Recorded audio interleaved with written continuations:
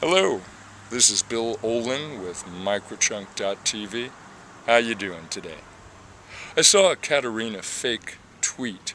She said, soon everybody will know everybody and social networks will be obsolete. Now is soon a year, 10 years, 30 years? I don't know, but I don't think it matters.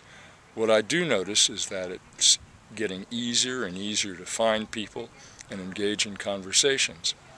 I feel the same way about marketing.